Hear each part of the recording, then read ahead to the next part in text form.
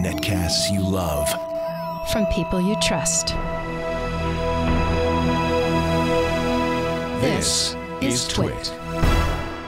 Bandwidth for Triangulation is brought to you by Cachefly at CACHEFLY.com. This is Triangulation, episode 98, recorded April 10th, 2013. Brewster Kahle. Triangulation is brought to you by Audible.com. To download a free audiobook of your choice, go to audiblepodcast.com/triangulation. And to kick off the new release of Dimension of Miracles, Audible is sending a lucky winner to Comic-Con. Enter at audible.com/sweeps.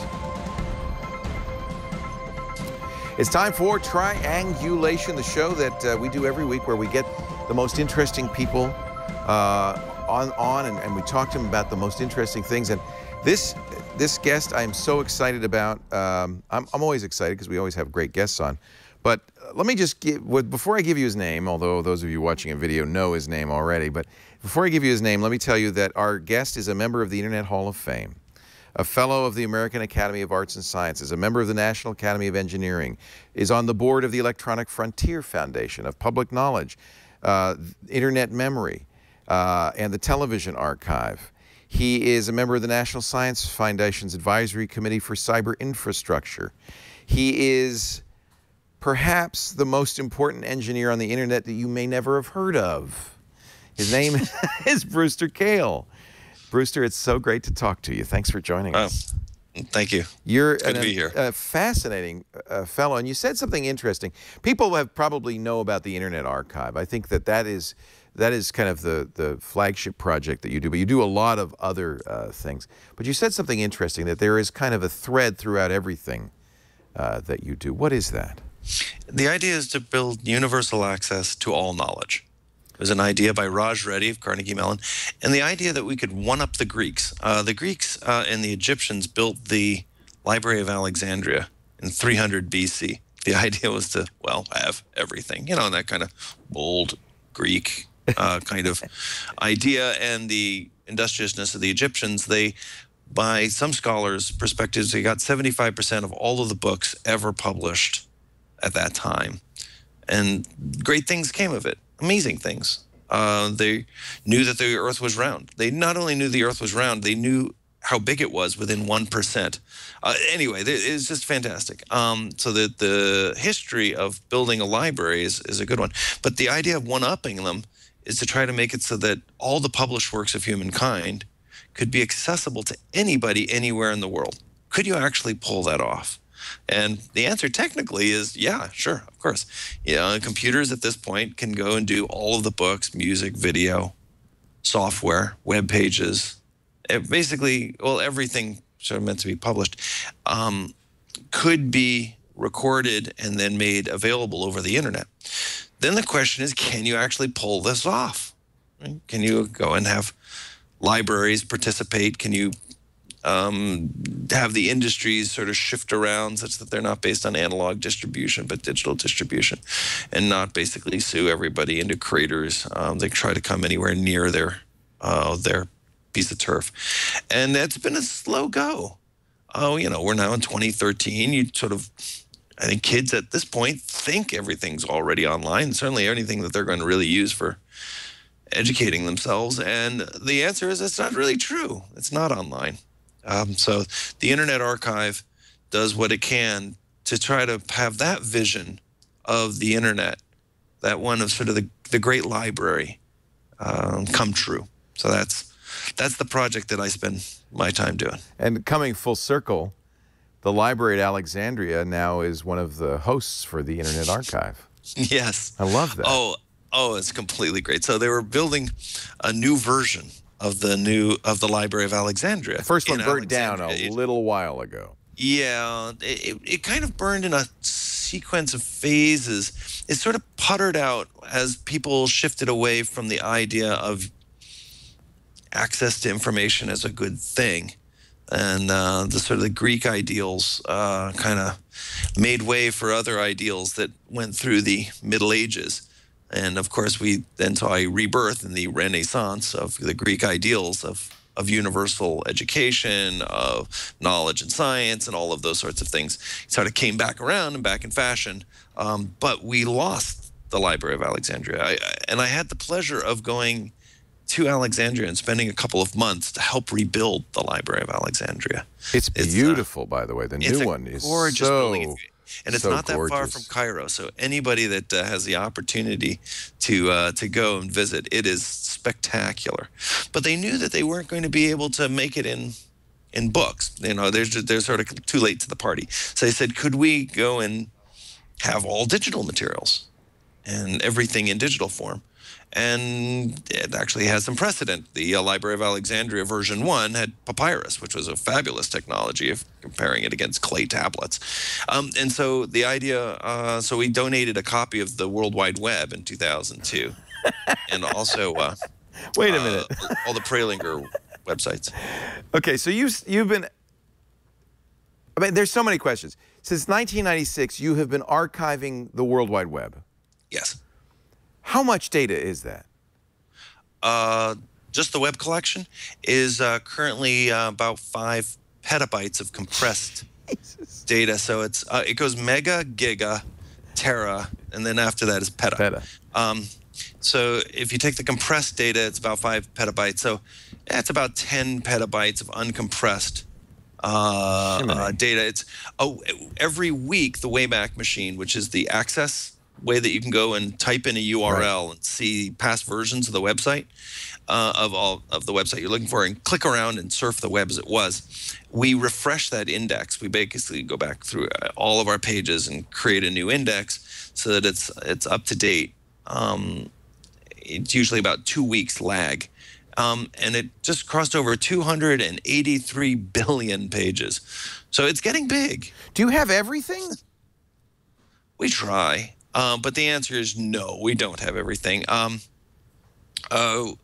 You'll see if you go and take a site that's pretty deep, you know, we'll have patches and not all of it. So what we've done is work with librarians. So we have a broad web crawl that every 2 months tries to take a snapshot. It goes to every website and tries to get every web page and all the images on it from every website. It's kind of mind-boggling. I mean, the web has grown exponentially. Yes, we collect about 1 billion pages a week now. Wow. So it's it's huge. But it's still even larger than that. And a lot of pages are automatically generated, so you kind of get stuck in these little cul-de-sacs of yeah, Amazon.com is different every time you refresh it. So you have to take a snapshot in time. You have to take snapshots, and there are even, you know, sites that play chess with you, and those are effectively infinite. So we work with about 12 national libraries, and we work with about 240 university libraries and state libraries, and they have librarians that direct the crawling and say, if you want to get this subject area, you need to get these sites at this frequency, and we try to make sure that those are done really well. So we have this broad crawl, which does as best it can, but it's kind of a dumb robot.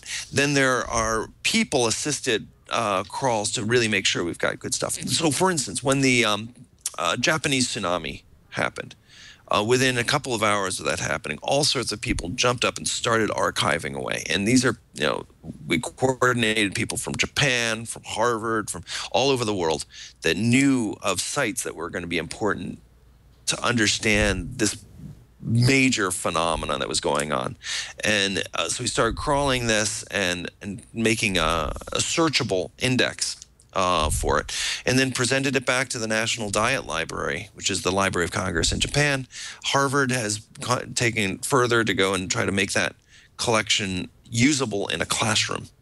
So how do you go and bring these things sort of full circle to make references out of it is a challenge, but this is what we're trying to do, because the web is the document of our times, and it's average life of a web page is about 100 days before it's either changed or it disappears. So if you don't actively crawl this stuff, it's gone. Somebody has said history actually begins in 1996, because this is a very different kind of history. The original materials are now saved. Yeah. And in obsessive detail about everything. Yes. Yes. Well, we don't save everything. There are parts of it that people don't want to have saved, and we respect it. They do it with robot exclusions, or they contact us. Usually, it's for privacy you honor reasons. robots.txt. So if somebody uses a robots.txt, you won't scan it. It's not in the Wayback Machine, and and even if they go and put it up now, we retroactively respect it. Wow, that's nice of you. Well, but what about copyrights? I mean, you are saving a ton of copyrighted material. What about that? Libraries are full of copyrighted materials. That's what libraries are. We basically have bookshelves full of copyrighted materials, and we make them available to people in ways that are generally beneficial all the way around. So I think of what the Internet Archive is doing is just building a library, just kind of the same old way, but it's just now in digital form. So you don't get complaints from people that you're saving? Well, they do want to be taken out of the Wayback Machine, and we have movies and music, and but we're not going and posting Harry Potter for free download to everybody. I mean, it's limited in the sorts of ways that you'd kind of imagine a library. And since people still remember what libraries were in the physical world, we explain to people, put things in here that should be in a library. Yeah. Deal with us as a library. Don't be a dork. You can actually upload stuff to archive.org. In fact, in the earliest days of my podcasts, that's how we distributed them, because you offer free bandwidth for people. Yep. We get thousands of uploads a day. There's a little button on archive.org, and you can go and add things into the collection.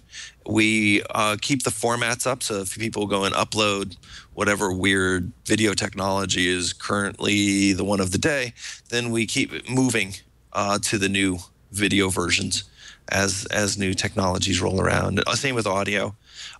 Books, we now have about 4 million texts on the archive, which is enormous. It would probably be about between 2 and 3 million what you'd really call books. And a Yale, a Princeton, or a Boston Public Library is about 10 million books. So if we strove for that quantity, if we can get it sort of to all work, both in copyright and out of copyright materials, then that would be a library that we could think is a victory, that we could have people learn enough to be college educated and be able to participate in society. But we're not there yet. So we have about 2 to 3 million that are public domain books. And if you go to openlibrary.org, which is a really great site, it's run by the Internet Archive as well, and it's really focusing on books. And it is a website that you can go and read public domain books, but you can also borrow recent books that are from the 20th century. Public domain starts in or ends in 1924, 27, 1923. But you see that second tier there. These are that row. Yeah. There it is. You click on those, and what is that? A romance there? Yeah. Looks like Here's an Alfred Hitchcock. Yeah. Wow. So you can go and click on that, and if nobody's checked it out, over there on the right-hand side, you can click borrow ebook. So that's how. So there's a limited number of people can borrow it, just like a real library. One at a time, like a real library. So it's one person at a time. So we have that physical book, or we bought that ebook from a publisher. Either way. So we try to buy the ebooks because they're they look better online. But if we can't get it that way, then we scan the book and we lend it one person at a time. That is so cool. Now, you've been critical of Google's plan to scan all the books into. Yes. Why? Aren't they doing the same thing? I applaud the idea of trying to get the library online. The question is it going to be, controlled by 1 or 2 entities? And the way that they did it is they worked with libraries to go and digitize the public domain, and Google got a copy, and then they contractually put in, they gave a copy back to the libraries, but they couldn't redistribute them. Right. So they effectively locked up the public domain, which in my world, if there's a sin out there, that's it. That's one of them. Yeah. And then there was the problem of the works of the 20th century, kind of the orphan works, the things that aren't being currently sold. And they had this really wild scheme to go and build a nonprofit entity called the Books Rights Registry, which is sort of a little odd name for it. But it was an organization that would own and control and price and sell access to the out-of-print orphan works. And then create a pool to reimburse the copyright holders if they should show up. But they basically going and making a price and control on something that really should be open, kind of out there, yeah. open. I mean, yeah. These are things that are old. They're not. They are. You shouldn't go and hold those books hostage. They should be let free. And so that was something that the judge said, yeah, you can't do that. You can't go and rewrite all the copyright law in a class action settlement. Nice try. And so the idea now is we do want the Library of Alexandria. So how do we get there? Right. So now there are 1,000 libraries that are actually digitizing books under their own names that are not rights cleared and making them available for borrowing. As a library. Because that's what libraries do. That's what we do. I love that. So, it feels like a loophole, but it's not. Because it really is in the public interest. That's why this has always existed. Yes. And people use libraries differently than they use bookstores.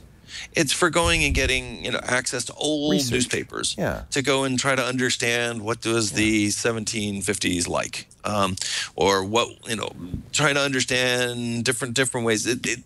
And so their libraries often do not compete as much as you'd imagine with the book publishing industry in total. And in fact, the libraries spend about $3 or $4 billion a year on publishers' products. So they're often sort of the mainstay. They're the best buyers for certain types of works that the publishers want. So we want to have this continue. We want to have lots of publishers that make money, lots of authors, many of which make money. Some of them are academic authors and they're not motivated in that way, but some are trying to support themselves at it. We want lots of libraries. We want no central points of control. We want a decentralized world that has incentives to go and create new works, but access for everyone. And we have the money to do it. We just have to organize ourselves to do it. And it actually was, if we had just not screwed around with the laws quite so much from the physical age, I think we'd be a lot closer. Well, you're getting but right now we're kind of wrestling around with the whole thing, and people are getting kind of confused. You said you have the money. Where does this money come from?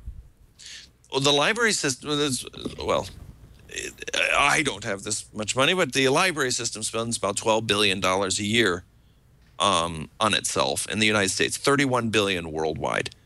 And a quarter to a third of that goes to publishers' products. The other 2/3 goes to buildings and the people and the long-term maintenance of the materials and that kind of thing. And it's mostly taxpayer money and also goes from universities. Because it's just recognized this is good for everything, for everybody, for historians, for researchers, for innovation, for human beings. This is our culture. It's exactly. And what's interesting and new now with this generation is we can mix machines into it. So it's not just getting access to books and reading them in the same way we used to. We can now have machines go and find patterns and do interesting, weird things with them, or pull it all apart and do fun things.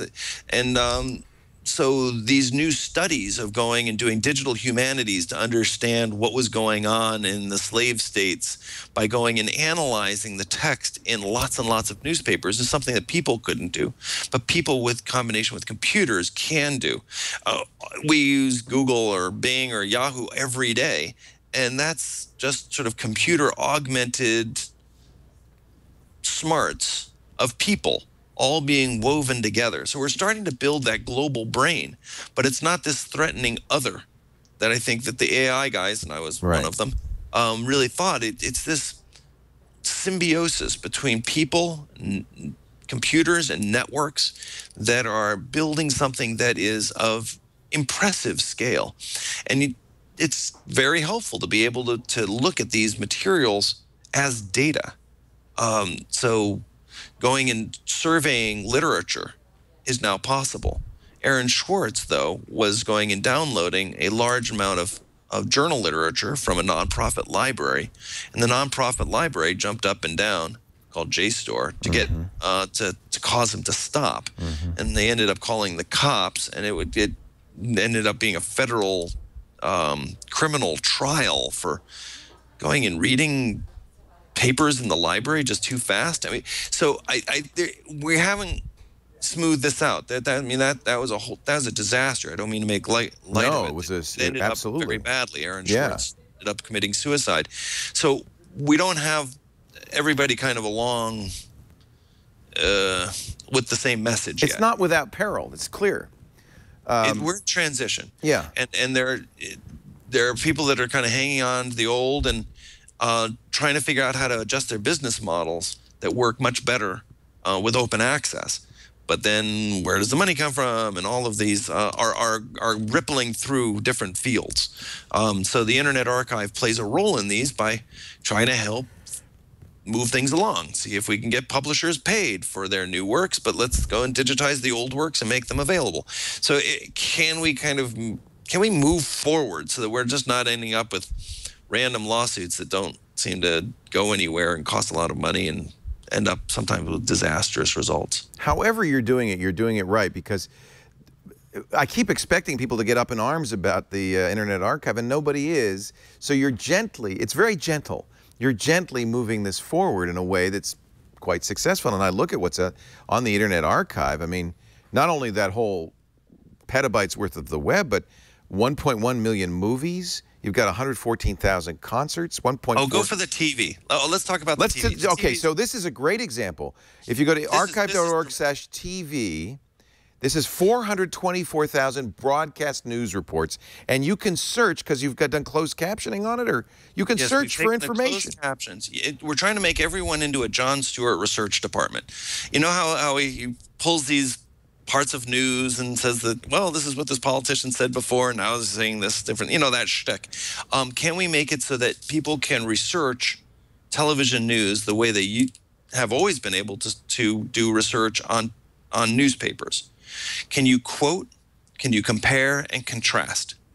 And so we've been recording television news now for many years, and we've now made it so that it's indexed, so you can search it and find 30-second clips for free, archive.org/TV. It's fun to try. Sometimes you'll find that, you know, there really isn't that much on TV about certain subjects. Sometimes they get really obsessive about sort of all the wrong things. Anyway, but you can tell, and you can, there's an advanced search button. If you take a look under the, more search options the search here. box there, yeah, and it'll tell you how many hits that query had on each program and each station. Now, how far back does this go? It doesn't go that far back yet. No, it doesn't. It only, what we have online is mid-2009 up until 1 day ago. Okay. So that is, the idea is, that's as much as we could afford. So we're trying to go backwards as we can, but we wanted to get something out before the last election. We have this, you know, dream that if they can actually, people can research their candidates and find out really what the debates are on different channels than maybe the one that you always watch, that people will vote better. Maybe a little bit dreaming, but at least this is what we're supposed to be as libraries. So we put this out before the last election and made it available, and people are using it for making documentaries. Because if you click on one of those, you're only going to get 30 seconds there. But you can click on one and then get to the whole There's no program. safety Oh, net. I guess there's, Bush ran for you have to go to the George more W. Bush borrow button on the top of that little thing, and then you'll see it in higher res. So it's very easy to get a clip, to see a higher res clip, and then you can even borrow a DVD. You can borrow a DVD of the program. You have to give it back after 30 days, but then that gives documentarians what it is they need to try to figure out, is this the part that they want to license, or however they're going to try to get the rights to go and reuse the materials. But this is, the idea is to just do for what we've always done with newspapers in the television space. But it's enormous scale. It's 400,000 programs. They come in at hundreds of hours a day. And we... Is CNN giving you these? I mean, how do you get them? We get them off air. You record them? Yeah, we record them. At scale. The infrastructure is mind-boggling of what you're doing. Oh, yeah. Yeah. It's fun to operate at this scale. I used to design supercomputers, and this takes everything we know. But this project is built on the on Vanderbilt University started archiving television news before the 1968 Democratic National Convention, which sort of went bonkers. There was a right-wing guy in in Tennessee that thought that there was a leftward shift to the news. Sound familiar? And so he was appalled that you couldn't actually get to pass copies. So he went and gave some money to Vanderbilt University, and they started recording this materials. And they were sued in the early 1970s, and the way it was resolved was they waited to go and put in an exemption in the 1976 Copyright Act. So, based on that and sort of generally life, sort of moving along, we're sort of following in the footsteps of those great librarians in Tennessee towards making it so that you can actually do research about a very pervasive and a very, very persuasive subject. But on the other hand, I typed in Bitcoin because we've been all psyched about Bitcoin lately. You accept Bitcoin donations, by the way. Yeah, we accept Bitcoin, and people were very generous at the end of last year and the year before. And it's going up. A lot of Bitcoins, and they're worth a bunch more. Yeah, they were, and we started paying our. Giving some of our employees options to go and get paid partially in Bitcoins. And we got the sushi place next door. They're accepting Bitcoins. Anyway, so we're having great That's fun. awesome. And so I searched on Bitcoin on TV news, and it really hasn't made it to TV news. It's all over the financial press, and of course it's all over the blogs, but it really hasn't cracked through. But if you take things that are celebrities or some of the political issues of the day or anything that has really graphic content, then television is really emphasized. There's a study at Harvard about the Trayvon Martin case and sort of how did that wave come through both the print press and the television press, and how did it. So now with our collection, you can start to do these kinds of analyses of what kind of bias are there? Is it slanted? Right. Is it following the print press? Is it leading the print press? You can actually do this kind of analysis the first time ever. The Internet Archive is a nonprofit. So is it totally run on contributions? How does it work? The Internet Archive is funded by libraries paying us to digitize books and collect web pages. That covers about half of our income, and the rest comes from almost all from foundations and individual contributions. And if our Bitcoins go up more in value, then it'll be more Bitcoins. But it's we're here by the kindness of strangers and kindness of the internet community. So it's we hold out our hand every December to try to get as much as we contributions as we can, and actually it's doing better year by year. It's still a small percentage, but people are starting to understand that you're going to have to really support these websites. There are people actually behind them, and so that's so we do welcome contributions and projects with people. People donate a lot of their time to building the collections. One of my favorites is the live music guys. It's incredible. I mean, just the Grateful Dead concerts alone. All of them. All of them. We have all of them. But there are now, I don't know, over 5,000 bands that have said, yes, we'd like to be archived. And then the fans go and do the recordings often. Sometimes it's somebody associated with the band will get it off the soundboard, and then they'll upload it to the Internet Archive. We're getting, I don't know, 2 or 3 bands a day saying they want to join in, and about 40 or 50 concerts a day are being uploaded. And the key thing here is no one's making any money. There's no ads, there's no subscription, and this is a tradition that the Grateful Dead started, that if no one makes any money, you can go and share their music after they've played it. And it's working. It's working. It works all the way around. I think about the Smithsonian and the collection of blues and folk that was made. Folkways. What a fabulous collection! Yes, all the field recordings from the American South. But this is that times a million. Yes. Because I mean, that is such a huge and valuable collection at the Smithsonian, and it's just a fraction of the stuff that you're collecting.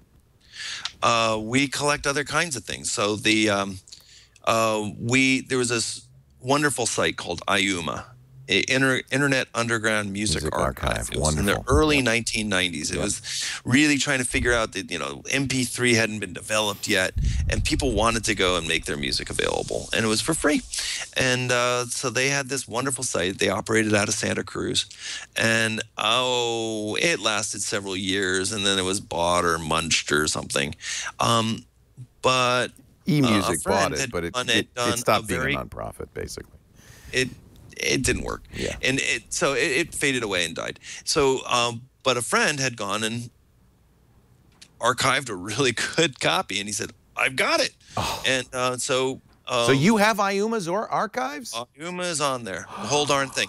And it was really organized and orchestrated by Archive Team, which is Jason Scott, who's this rogue archivist who's completely great. And his little band of volunteer archivists go and archive things and put them into the Internet Archive. And so IUMA is now up. We have MP3.com's collection, the live music collection. It's getting large. But now actually most of it's on YouTube. And YouTube is a real quandary of how do you go and archive that enough. We're only collecting about 1 terabyte of YouTube a day.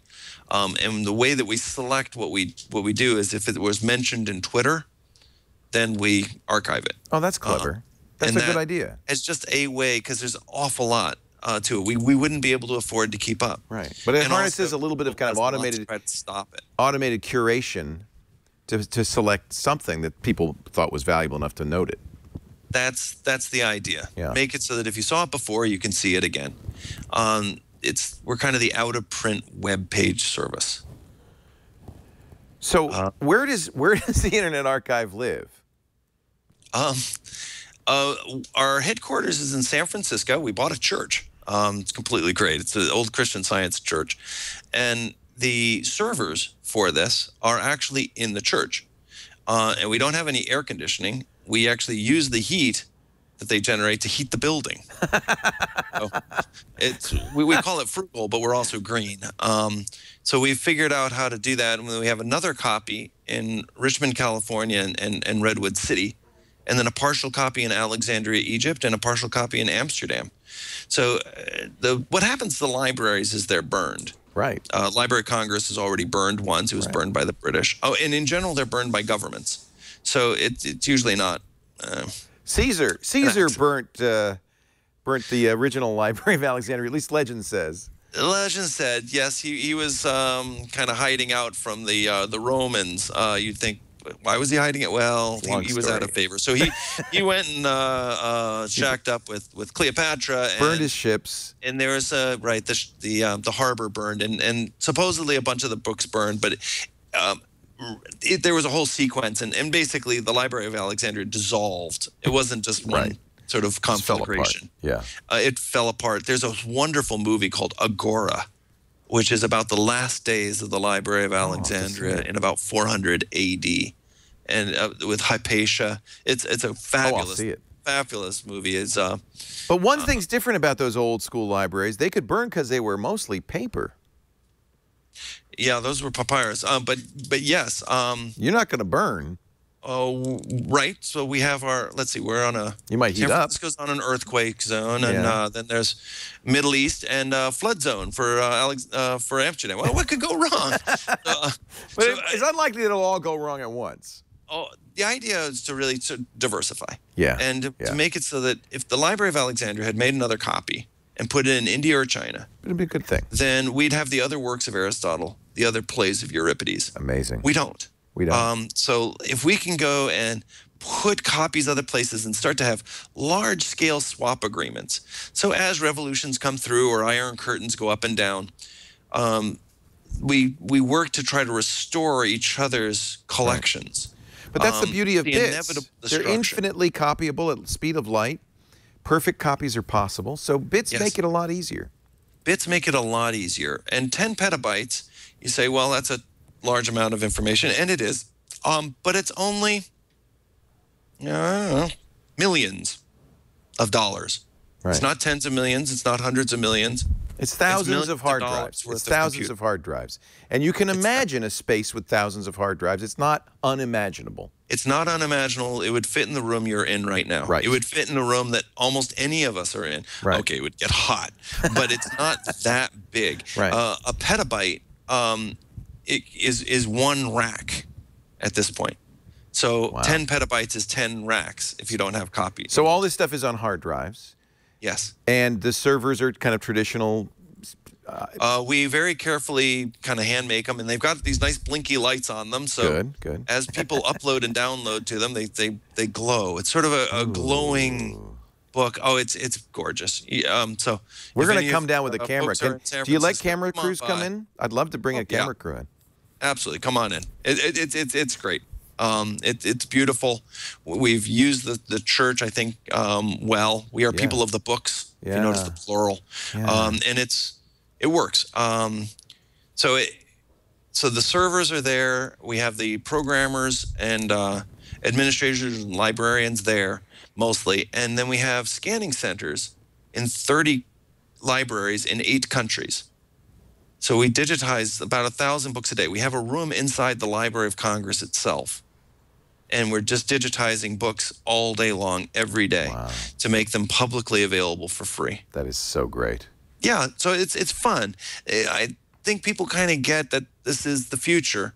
The kids, if it's not online, it's as if it doesn't exist. And our role as librarians or parents is to put the best we have to offer within reach of our children. And what the best we have to offer is not online yet. It's not online. So if we don't do it, they're going to learn from whatever they can get a hold of. But, you know, Wikipedia is good, but it's really pretty thin. If there's something you know a lot about, you'll find that it's just not online, or at least there aren't different points of view. We're missing the 20th century.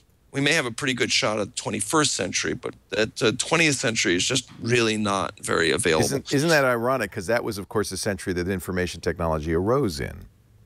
Yes. And we don't. Yes. That's the one we don't because of these copyright laws, I presume. It's institutions that kind of are doing the mine thing. Right. And it's not always copyright. It's sometimes, well, yeah, they're proud of it, or their libraries that don't want to share, or. But yes, it's time to get on with it, and sort of envision this better future, and then find our role in this sort of environment where. Yes, there are people that are paid to create things, but we've got a lot more access and a lot more ability to reuse and remix and rethink and compare, contrast, make multimedia essays this time around. We're digitizing a lot of home movies now, which is really fun, 8 and 16 millimeter films. But that's the real life. It's the life of the people. Yes. And that's what, that's the stuff that doesn't get recorded in history. Those are often just forgotten, and it's an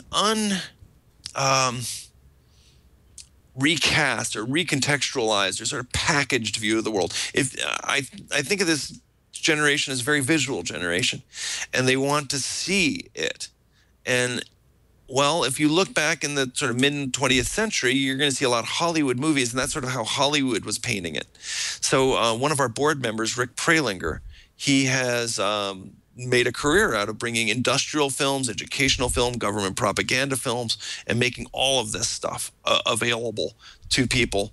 And now he's moved to home movies and going and using these home movies to see our landscape as it evolves. So he's done the whole series of sort of how does San Francisco or Oakland or Detroit, how has it evolved by seeing old home movies, which don't have the same kind of narrative that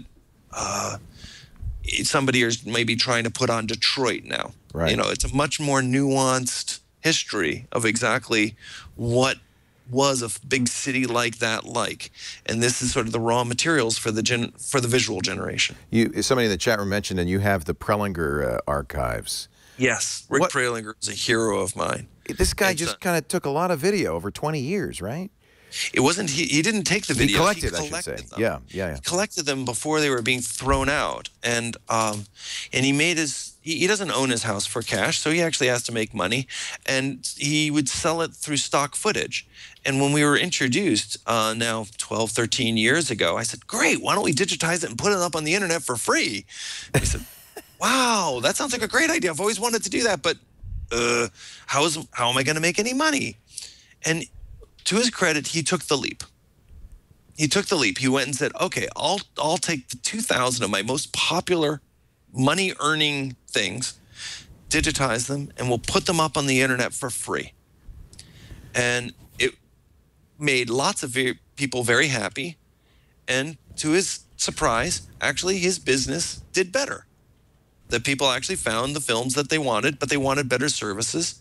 And they went and would go and get that clip of a Corvair, unsafe at any speed, from Getty Images. And so that he'd still get money for those that wanted a signature saying it was okay. But a lot of artists and, just anybody's that now had computers that could do a little bit of editing, they couldn't afford to go to Getty to go and get this stuff for student projects, for documentaries from the low end. So they would just go and grab these materials and reuse them.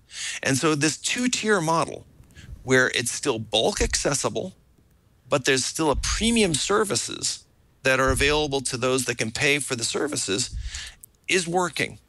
It's something you have to do carefully, but you can have bulk access to all the materials and still make money on added value services. So this is how we'd like to see, for instance, digitizing all of the laws, all of the court cases, which right now is really quite expensive to use. Only lawyers can really afford to get to this stuff. So that doesn't make any sense. These are all of our laws. And so why don't we go and make these things available in bulk and then have value-added services for those that want to. Oh, yes. Weren't the 60s a wacky time? You could just spend days going through the Prelinger archives. I got to tell you. People do. And they leave comments. There's some people that have even made it their hobby to go and watch and post a review to every one of these. But the home movies are even wackier. Yeah. Yes, you get a lot of birthday parties and trips to the zoo. But there's also just people driving around and just what was their house like? People that aren't Hollywood beautiful. They're just us. Anyway, it's sort of the World Wide Web from then. So if there's a way that we can go and bring a broader, deeper idea of what the world is like so that people can go and draw their own conclusions, have it in bulk without sort of having a narrative. There's no little splitch on the bottom that goes and tags it by us. It's downloadable in beautiful editable form, so you can go and reuse it in your videos, or you can just click on it like this. People are uploading things all of the time. I find it actually quite encouraging. What we've seen out of the World Wide Web is people aren't just motivated by money. People want to make a difference. They want to do things that other people are going to appreciate, and that's encouraging. And also people are pretty particular and pretty peculiar, that people really want to know what they want to know, and it's not the same thing as everybody else. We're not just a bunch of Homer Simpsons waiting for the next TV series to start up. We're a species that's really curious and peculiar. We get about 3 million users a day. We're about the 250th most popular website, according to 3 million users a day. That is such great news. That's a lot. That's amazing. And it's all old stuff. And so there is an interest in the old stuff. Oh, yeah. And things that you can reuse, and it's participating in a worldview that a lot of people seem to like. It's changing the world. It's so exciting. It really is cool. We're talking to Brewster Kahle. I want to talk, you studied with Marvin Minsky at MIT, Thinking Machines, which is legendary. I want to talk a little bit about that. Founder of Waze, and then later Alexa, which sounds like the beginning of Alexandria. I'm thinking maybe this is something, a theme. Yeah. It's a theme. It's a theme in your life. We'll talk a little more in just a bit. Actually, couldn't be a better sponsor for the show. Our broadcast today brought to you by Audible.com, which is in its own way a bookstore of audiobooks, 100,000 books online, amazing collection. I'm an Audible member, and I have been since the year 2000. And, you know, you find you don't have enough time to read, but there's always time when if you've got a commute, in the car or at the gym on the Stairmaster. How boring is that? Walking the dog, doing the dishes. I'm listening to audiobooks all the time, and it's a great way for me to kind of build up my knowledge and get reading done at times when I wouldn't normally be able to read. That's why I have a library of over 500 books at audible.com, and I invite you to get your first book free at audiblepodcast.com/triangulation. I like to recommend books. I'm a big fan of a writer named Mary Roach. She's got a new one that just came out. You might remember her books, Stiff, all about the curious life of human cadavers. Bonk, the curious coupling of science and sex.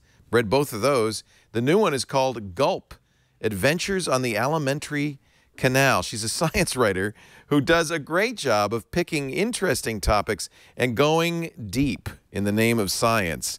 So Gulp is the digestive system, a journey that begins at the top and ends at the bottom of the alimentary canal. Wouldn't you like to read that for free? Well, or maybe not. Maybe you'd prefer a little Alex Cross adventure or a thriller or some science fiction. They've got it all at audible.com. Go to audiblepodcast.com. Hard thing's going to be to pick that first book. audiblepodcast.com/triangulation.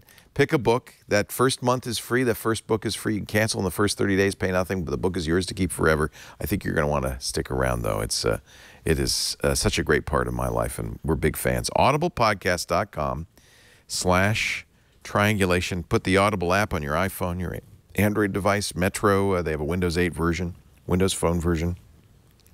You're going to love it. I see there's a new version of The Great Gatsby. Jake Gyllenhaal reading that. I guess we're getting ready. There's a new Great Gatsby movie coming out, which looks like it has nothing to do with the book.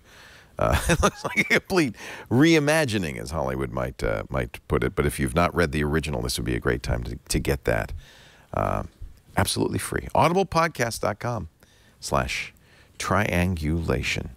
By the way, I just want to mention, speaking of archives and classics, Neil Gaiman has been putting together a great series of undiscovered, unknown, classic fantasy and science fiction books on audible.com. His newest is called Dimension of Miracles, written in the 60s by Robert Sheckley. It's kind of it's very much like Hitchhiker's Guide. It's about thanks to a computer error, New Yorker Tom Carmody wins the main prize of the intergalactic sweepstakes.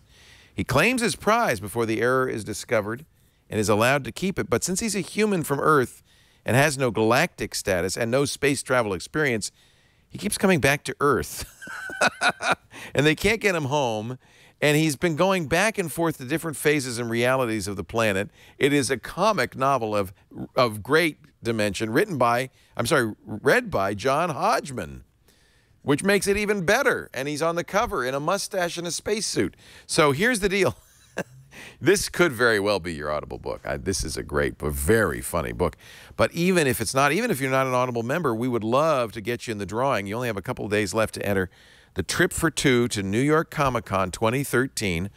Audible is giving away a trip for two, including round-trip airfare, 4-night stay at a hotel, and 2 4-day passes to New York Comic-Con coming up in October 2013.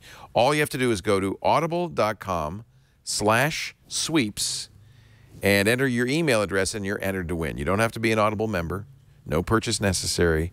There's more information about the rules. You do have to be a legal U.S. resident to win. Audible.com/sweeps. And if that would be Dimension of Miracles would be a great choice if you're looking for a book to read. Brewster Kahle is with us, the founder and man behind the Internet Archive. Nothing less than an attempt to archive all human knowledge and put it online so that you can access it and your kids can access it and amazing things can come of it. Was this your computer science background? Was this your goal? You went to MIT and you started, you got into artificial intelligence. Is this something you've wanted to do your whole life? Yes. I've always been sort of an optimist or a utopian, and a friend posed a question: what's a positive future with your technology? It's easy to think about the negatives. Yeah. It's really easy to complain, but it was really quite hard. And I could only come up with 2 answers. One was to try to protect people's privacy, and the other which was to go and build the library. I thought that building the library would be too obvious, so somebody else would do it. So I tried to do the privacy thing, but by learning how to develop chips, it was just turned out to be too expensive to try to protect voice communication. It wouldn't have helped the common man. It would have helped all sorts of people that don't need my help, the military, mafia, corporations, whatever. So I went back to going and doing the library. That was in 1980, and really I haven't had a new idea since. I just thought that, you know, when you have a good idea, it's worth sticking with it. Yeah, and it's been a great path. I thought I would be done with it by now, but it's taken a lot longer than I thought, and it's because these institutional players are just very slow to change. We got a lot of publishers online pretty quickly, so I developed some of the supercomputers and chips and stuff and made it so that it could be a search engine, and that was good. But then that didn't change the world enough because it was expensive to use, so wanted to make it so that it could be a search engine on this new thing called the internet that was coming around in the 80s. So I developed, and I claim to fame, I guess, I think, for being the Internet Hall of Fame, is I did the first internet publishing system. It came before Gopher and before the web. It was called Waze, and it was a mechanism for going and searching remote systems. It was the web is much better and much easier to use, but it was the first of that ilk. And then the idea was to try to get publishers online and in the open way. So the newspapers came along, worked with the New York Times, Wall Street Journal, Encyclopedia Britannica, and Scholastic magazines. Anyway, a bunch of computer magazines to go and get them online. We did the first advertising-based system with the Wall Street Journal, the first subscription service, to try to help them get online. And when that was going in 1994, 1995, I thought, okay, that's moving. We sold that company to America Online, and then said, now it's time to build the library. And so started the Internet Archive and Alexa Internet at the same time. Alexa Internet, for profit, that ended up being bought by Amazon.com, donates a copy of everything that it gathers to the Internet Archive. Oh, that's great. And to Jeff Bezos' credit, when he said, well, why don't we buy you? I said, well, you know, I tried that with America Online. It's sort of complicated. Anyway, so he said, well, we can make that work. We can make that work. And but I said, then there's this extra thing that you should know. There's a contract that Alexa Internet has to go and donate everything it does to a nonprofit. And he said, with a 6-month time delay? I said, okay. You know, I think we could live with that. That's a real credit to Jeff Bezos. That's not an obvious thing for just a corporate titan to do. And so Alexa Internet has been donating what it collects of the World Wide Web every day ever since.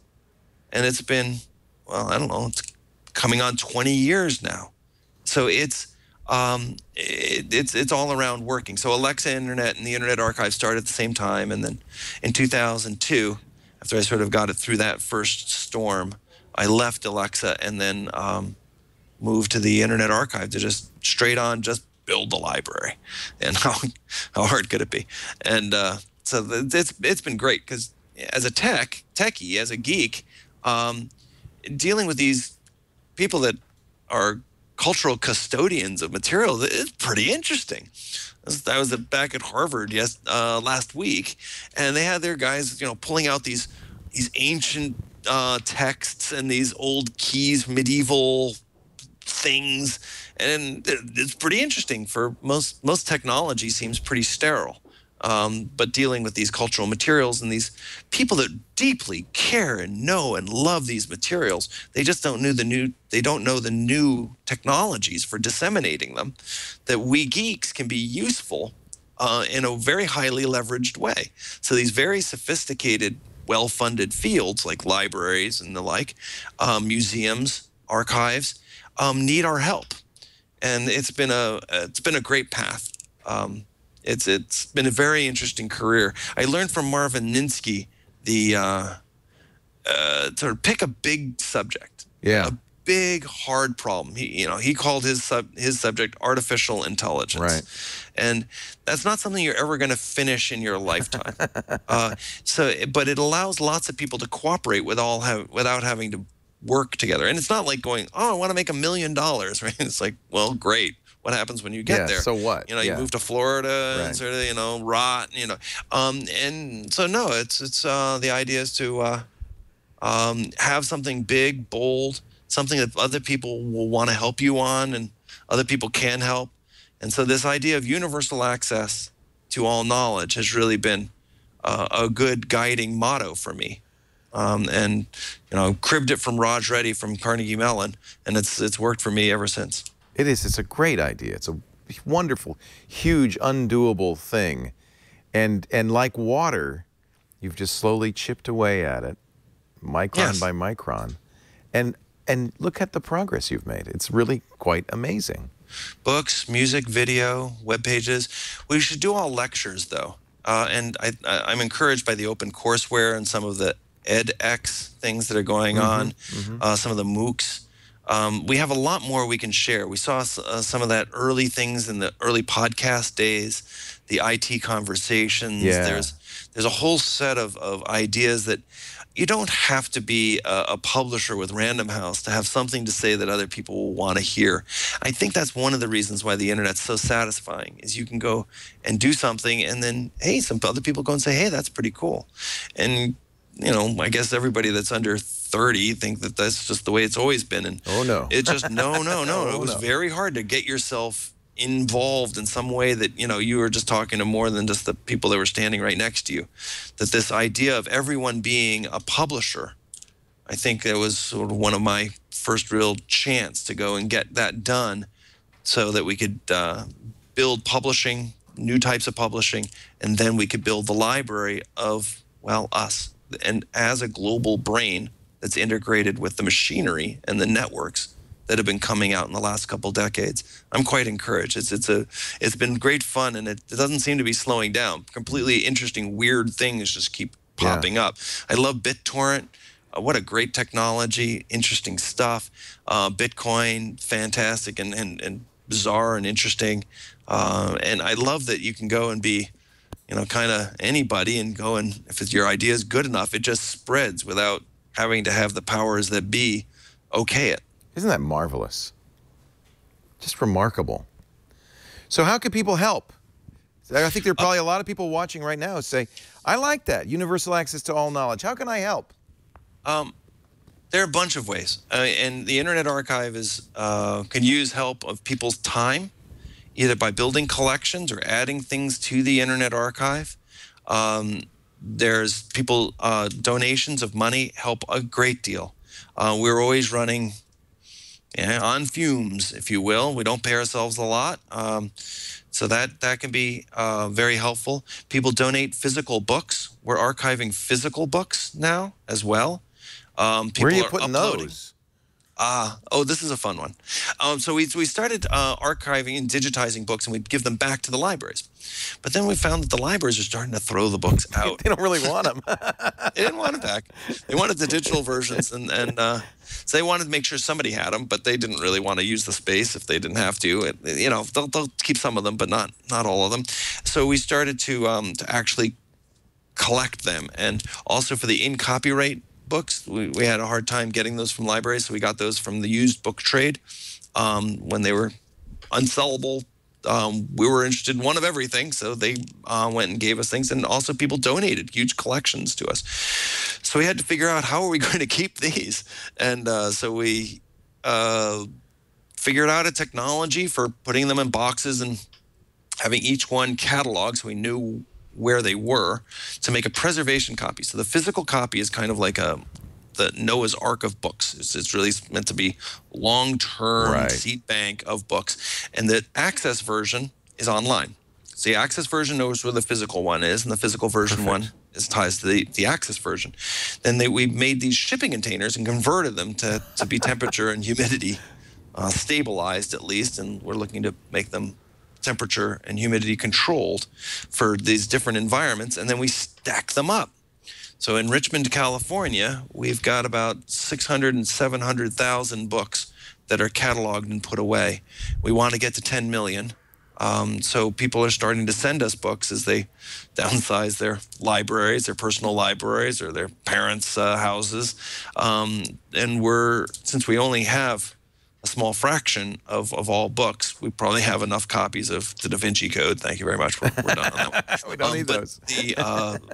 But there are lots and lots of other really cool books. So we're collecting physical books. So we want physical books. We want digital things, time, money, help steer around the organizations they're working in now to go and make things more openly available. Try to find those new business models that work without going and closing down access to people that can't necessarily afford or you don't have a customer relationship.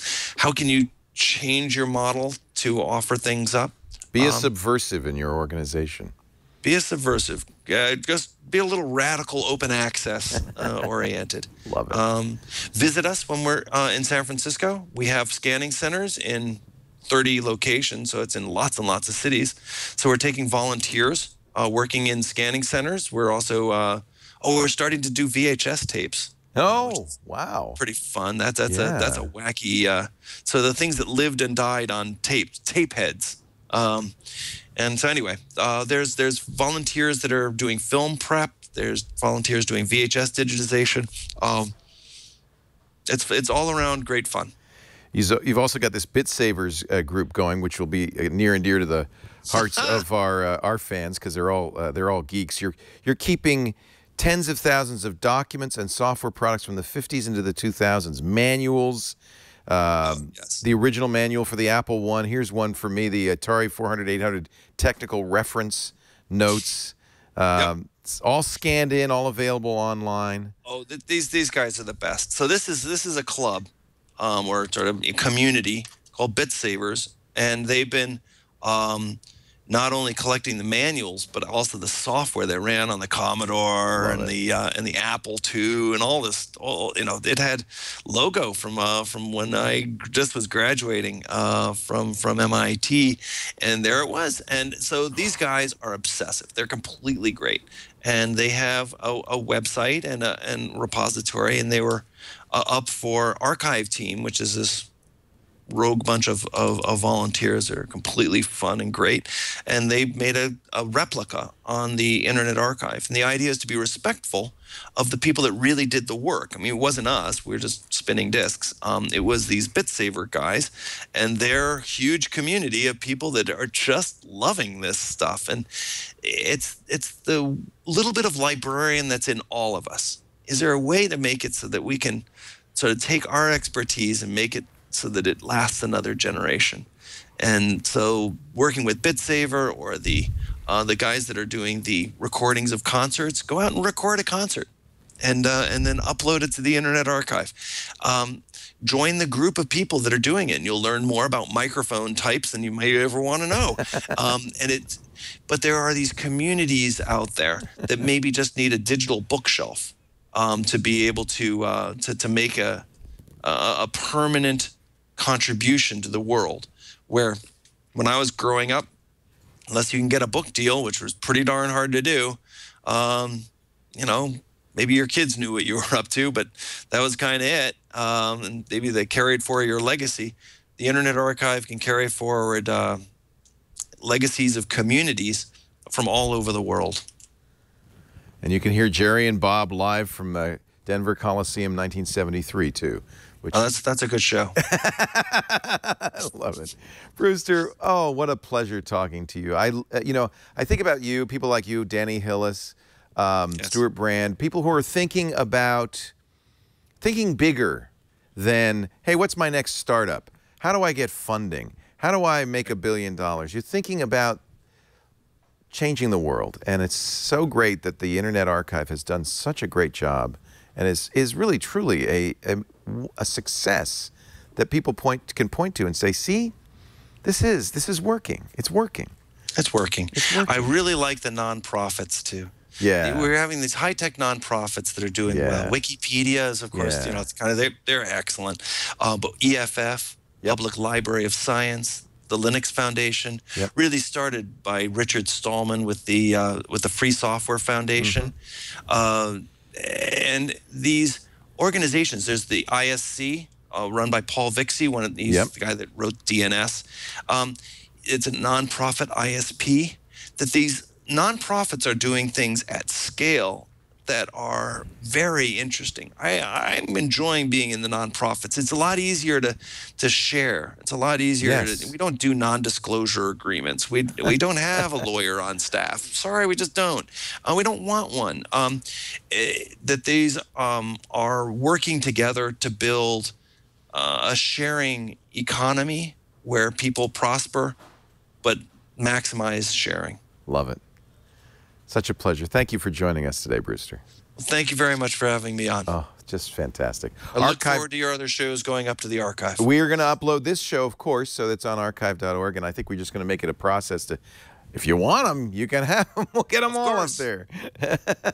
Thank you very much for doing this. My pleasure. Thank you, Brewster. Brewster Kahle, archive.org.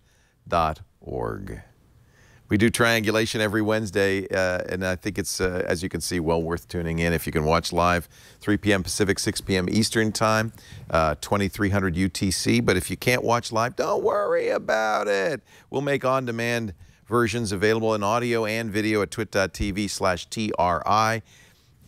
And I think we should put them on archive.org as well so that they get preserved for posterity. You can also subscribe. That'd be the best thing to do at iTunes or the Xbox Music Place or whatever it is that they call it these days. And you can get those shows every time there's a new one available. Thanks for joining us. We'll see you next time on Triangulation.